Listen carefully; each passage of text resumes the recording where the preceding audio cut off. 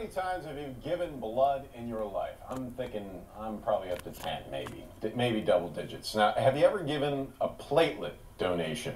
You're about to meet a man who's done that hundreds of times. He's Robert Moley of Wilmington, who is with us right now with his award. We're going to explain this in a second. And we also have Christine Serio from the Blood Bank of Delaware. Thanks so much for both of you to get here and talk about this. Now, here's what happened.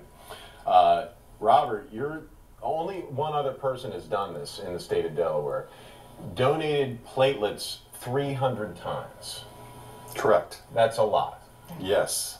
First of all, and maybe Christine, yes, jump in on this first. Sure. What is a platelet donation? Because not a lot of people know about this. Right. Well, your blood is made up of 3 different components. There's the whole blood, which is the red blood cells, and then platelets and plasma. Platelets is the part that's used a lot of times for people that are maybe suffering from cancer, going through treatments, or someone that has to have particular types of surgery or disorders like portal hypertension.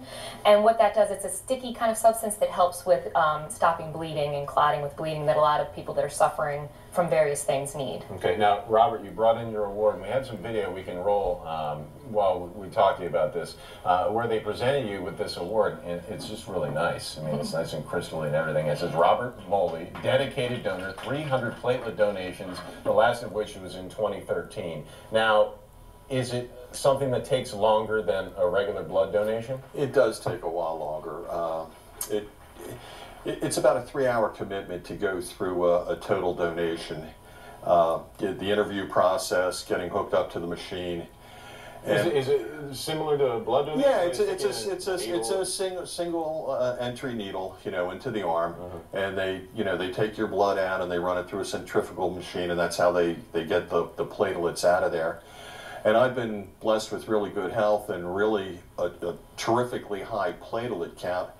And the technology is developed where when I go in, they can actually get a triple or 3 doses of the platelets from me, where when I started out 20 years ago, it was only a single donation, and it still took about the same amount of time. Okay, so 20 years ago, what got you on the platelet kick? Well, I first gave blood back in 1968 when I was in boot camp. Okay. And I don't know if the first time I gave it was a donation or if they just took it from me. But early on, I recognized the importance of the blood supply and giving blood, having the Vietnam experience. So I gave whole blood for 20 years, but I wasn't, it wasn't something I was, I'd give a couple, 2 or 3 times a year. And then about 89, I was in there giving blood, and I glanced over in the corner and I saw there was a handful of people stretched out on couches with their own individual TV screens, and I said, how do I get over there? And that turned out to be the platelets. So I ended up getting involved with it back in 1990. And for about the next 10, 11 years, I would go in 6, 7, maybe 10 times a year. In 2002, though, my wife Sharon was diagnosed and had contracted CML, a form of leukemia. We're looking at her review right there. So going through the, thank you. And so going through the process of her being treated for this, I saw how important the platelet donations really were. So it was one of those things where, as a puny man, I tried to make a deal with God. So I go, God, get her through this, and I will give platelets as often as I can. And at the time, you could give up to 24 times a year. So I've done that for years, and they've just recently cut back to 20 donations a year. So now, Christine, I imagine you wish there were 5 billion Robert Moleys in the state of Delaware all lined up, because platelets, for one thing, given the amount of time, it's probably something that you don't see very often, people willing to do this. Well, actually, we're very blessed and privileged at the Blood Bank to have dedicated donors who do come out pretty often. Obviously, not as much as Mr. Moley here. We're very grateful to him. But we do have folks that are very committed to it, whether it's something personal that's happened to them in their life that helps keep them motivated, or they just realize the importance of it. And the thing about platelets is the shelf life is a lot shorter than whole blood. So within 5 days of a platelet donation, that has to be transfused into a patient. So we're always in need of platelet donors, and we're very lucky to have people that are dedicated to that. And you can give every 2 weeks. Oh, really? Yes. Whereas blood donation, you have to wait, what, 3 months? 56 days. 56 days. Yeah, for red blood cells, yes. So you keep track of how many times people donate? Absolutely.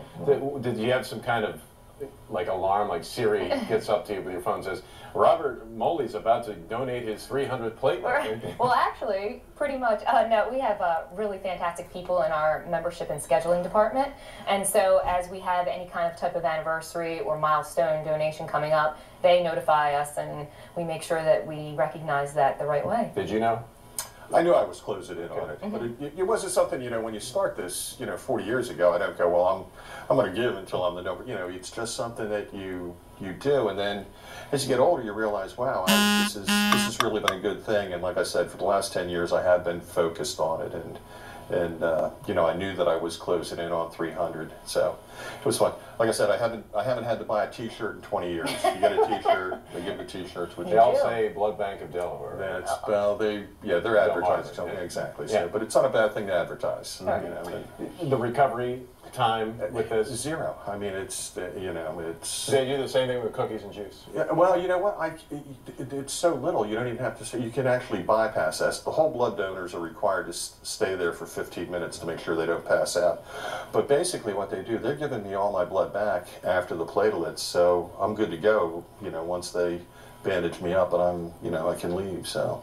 It's interesting because although it's a more involved process, it's an automated process when you donate platelets. So as he mentioned, you know, they take the blood out, they separate it into the 3 components, and the only thing we keep is the platelets, and everything goes back into the donor. So they almost feel as if they haven't lost anything, and we also give a saline solution that replaces the platelets.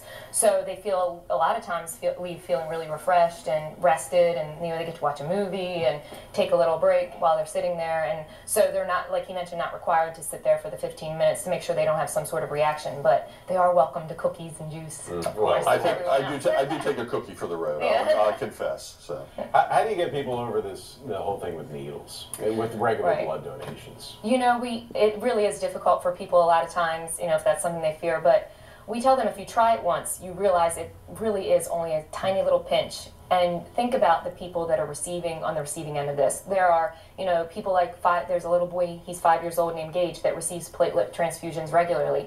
Think about how many times he has to get stuck with a needle and what he has to go through as a little boy, you know, and really try and get people to see it as greater than just that one pinch. You're ending the pain and suffering of someone else, and you experiencing a little pain and suffering goes a long way. Absolutely. You know, all of the blood, all of the platelets and blood products that we collect here at the Blood Bank of Delmarva goes to all the local hospitals on Delmarva. So all 16 hospitals are supplied by the Blood Bank of Delmarva, so people know that they're saving local lives when they donate with us. Robert Moley, congratulations. This is going on the mantle. Very good. Thank you so much. And Christine Sear from the Blood Bank of Delmarva, thank you as well. Thank you. I'm Ed O'Donnell. It's Delaware Perspectives. See you later.